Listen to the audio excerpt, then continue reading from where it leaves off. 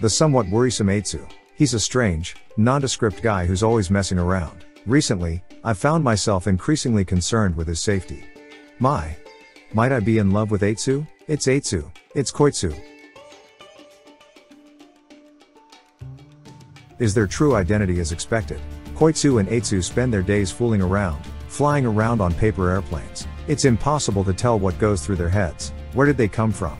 Where do they live? Who are these guys in the first place? When you think about monsters who are enigmas, these guys probably come to mind. Working hard. One day, Aitsu and his friends were found working at a construction site in town. They were handling hazardous materials with surprising expertise. Their expressions on the job were completely different from their usual personalities. They seemed gallant and manly. They're on the job right now.